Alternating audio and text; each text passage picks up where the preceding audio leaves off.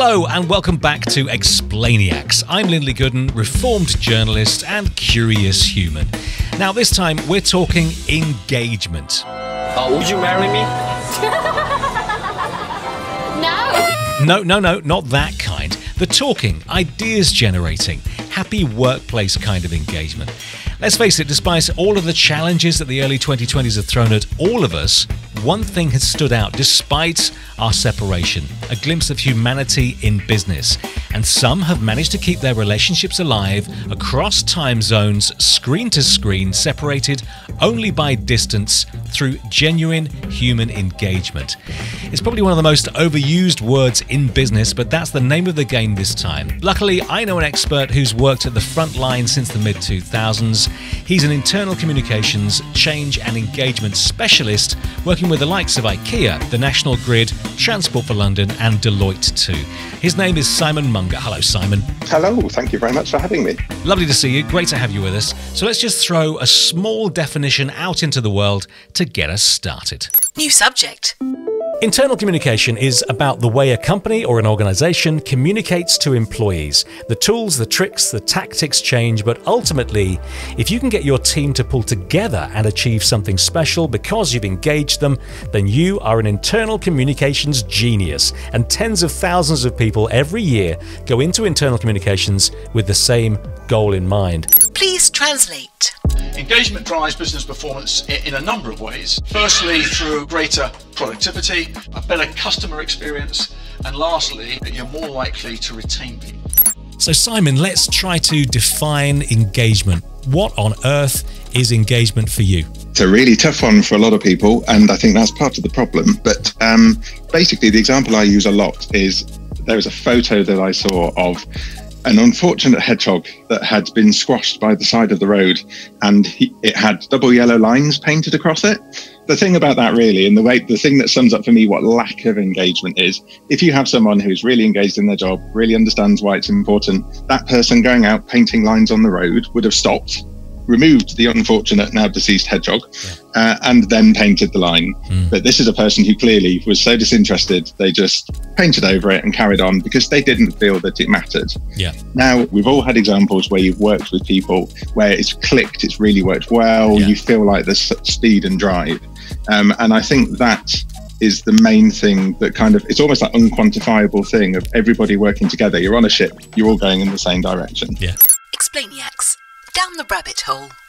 If you told that guy putting the lines down that there's a hedgehog in the way, he probably would have wanted to, avoid it. But actually, is it just selfishness that's the enemy of engagement? That's an interesting question. I think it's down to, sometimes it's lack of awareness more than selfishness. So I think everybody wants to do a really, really good job and to do the best that they can.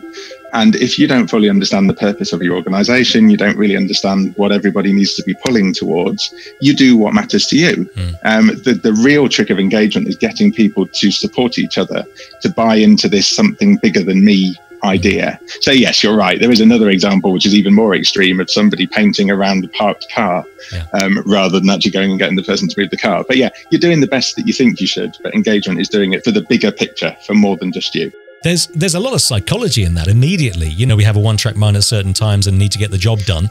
But actually, what do you see? Are there common patterns that you've come across? I think that, there's a definite, if I can go into a little bit of theory, and I'll try and paint this picture for you because it's hard without being able to see it. There's a model basically, which if you imagine a circle with a horizontal line through that circle, and anything that's the bottom half of that circle has a negative impact. On engagement. Anything on the upper half of that circle has a positive impact.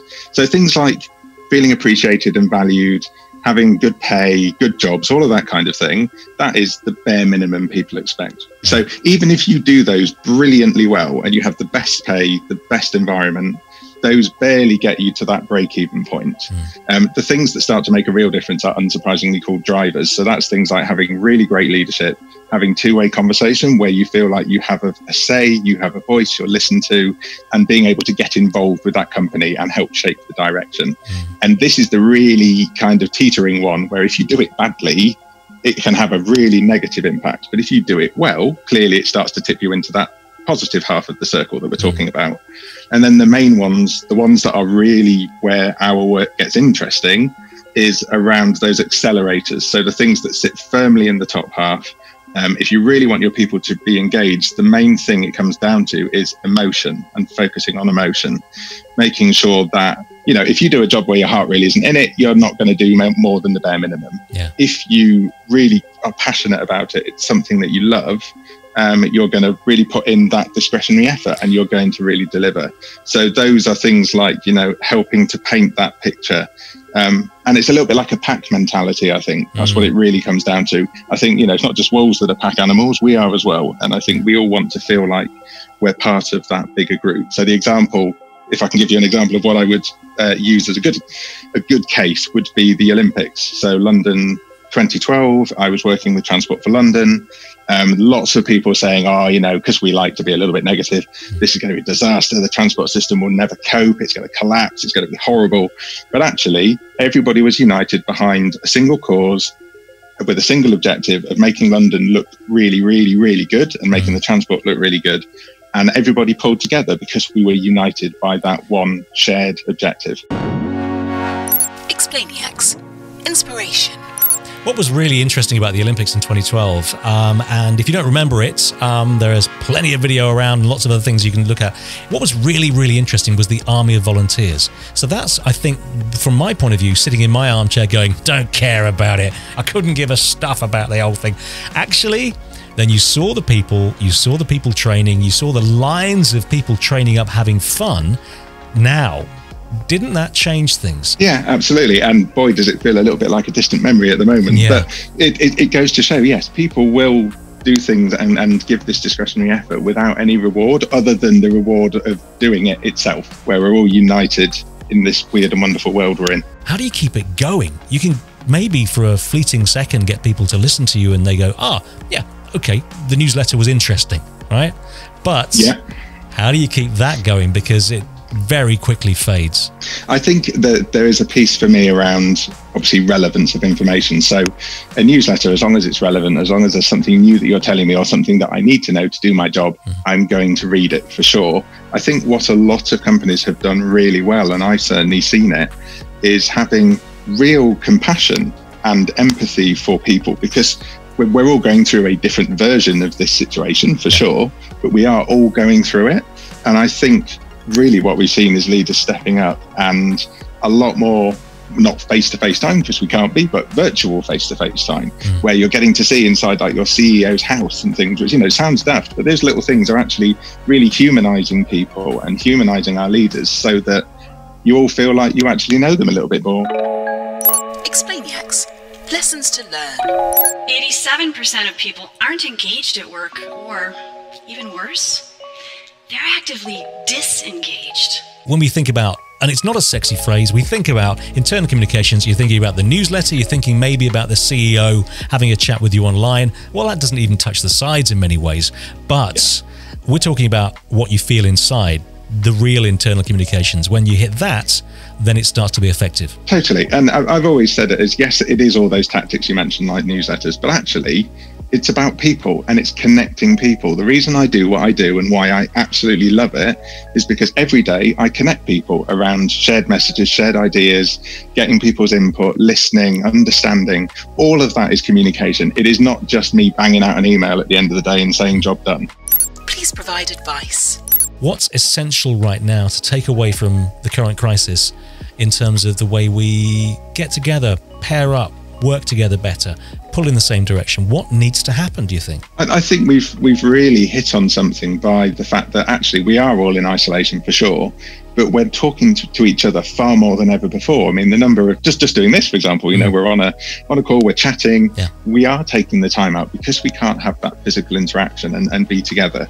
So we need to maintain that and maintain that closeness and the empathy and the understanding and, you know, taking the time to ask somebody, how are you? And actually meaning it. Explainiacs. Routes to success. Doing things because that's the way it's always been done is a horrible, horrible reason to continue doing anything. Could we build up a little toolkit of methods and approaches? I saw something from Airbnb, from the CEO of Airbnb, which was really detailed. It was breaking difficult news, but it was so detailed, so helpful, really genuine because it went into full detail. Is that a place to initially go, do you think, Simon? More information?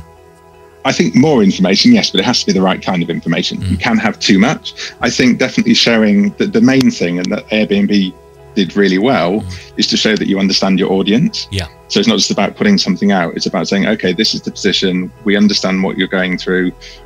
And being very realistic about expectation as well. So they do have to think from a company perspective. There are CEOs and directors all over the world at the moment thinking, where do we need to go next? How do we start to recover when the time is right? And that's really important that they think about that, because they need to. But everybody else is just getting through the day at the moment. So it's having those leaders having awareness that, not everybody's in the same place as them. Everyone has their own anxieties and struggles, and just trying to address them with the facts that they have. You don't have to hypothesize. Yeah. Actually, don't hypothesize. Only say what you know. Be honest about the things you don't know as well. So people are often really reluctant to say, I don't have an answer to that. But you know what? There's nothing more empowering than a leader who just says, I don't know at the moment. I've trained speakers for years, and one of the most important things is to tell people when you can't tell them much more. But on top of that, you have to come back and say, but I will be back. I will tell you what I know when I know it. There are just some things that I can't let out into the world yet because they're not confirmed. That's okay. Exactly. And I think that's the real challenge, isn't it? Because everybody wants to give as much as they can and to say what's happening. And maybe this situation we find ourselves in now with COVID is that there's so much that's unknown that people are having to acknowledge that they don't know. You can't just make stuff up and say it. So hopefully that will help if that carries forward. This honesty is something that's really key, that people really respect, clearly. So we've got honesty, which really depends on the subject matter, but you have to start by understanding the concerns, particularly in internal community, the concerns, the fears, the gripes, and going from there. And that will be reflected in the content you put out there and the depth of it. That was really important. I think with the Airbnb example, not the length, but the depth of it, how actually you answered concerns and went deep enough so that people could actually start to think about what was next. How about the methods? I think there's a very clear thing for me around different channels being good for different things. So often people come to you and say, I want to change people's behavior, send an email. Like, well, that's never going to happen. So the face-to-face element actually will probably come back as being even more important than it already is. Face-to-face gives you so much more than anything else. You have the body language, you can clearly see the whites of people's eyes, it's easier to pick up on tone, all of those things that even on a video call you start to lose those things. So face-to-face is always going to be important. We like to come together, and I think it's going to be a case of actually really listening. This is going to be less about what you tell people and more about what you hear and respond to. So the phrase that always gets used is active listening. So instead of you're listening waiting to say the thing that you've thought of that you want to say next, you're actually listening to what the person's saying. And I think that's what leaders have started to do more of, and they will need to continue doing that. That's going to be way more important. So face-to-face will be the way to do that. It will be the only real way to do that. Explainiacs. What do we need to know? So, look, when engagement works, Simon, how do you know it works? Is it going to help the business? Does it really? Is it just wishful thinking? Yeah, I think that's a question a lot of people ask because they think engagement and comms is fluffy, but actually it really benefits the bottom line. Right. So there are some great examples. There's been loads of research over the years about how it actually helps. And just to hit you with a few numbers, if you have generally engaged employees, it generates 43% more revenue in your business. If you have employees who are engaged, then those that are far more likely to recommend the organisation they work for than those that aren't. And actually, they take fewer sick days, a third of the number of people who are disengaged. So it really does make a big difference. And actually, what's really interesting to see is if you look at the really world-class, high-performing companies, and we can all think of examples of who they are, then the ratio of engaged to disengaged employees is 8-to-1. So when you actually look at it, the end result is higher revenue, higher operating margins, and higher profits. And I don't know a CEO in the land who doesn't want that. Explainiacs. A look to the future. Look, Simon, what about the future? We have uncertain times in the short term ahead. Where is engagement going? I think the only way is up, because you're going to have a situation where we have so many more people wanting to get involved, to have a say. We're seeing this kind of rise of people who are coming out talking about, if you look at, environment and good old Greta getting this mass of people behind her. Yeah. People are going to want to be sharing their stories, to be getting involved with what their businesses are trying to achieve, to make sure that actually we come back in the right way and we don't just fall back into the way things have always been done, which is obviously a risk.